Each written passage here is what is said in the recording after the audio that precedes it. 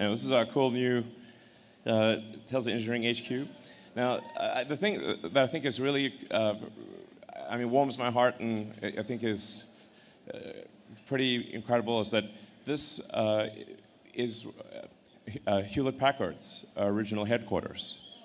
So this is where they created Hewlett-Packard,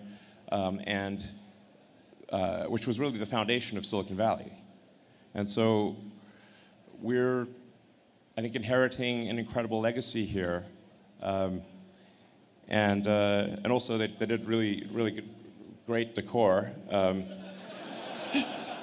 So we're quite appreciative of this nice place. But I think it's pretty, it's a nice sort of poetic transition from HP to Tesla. And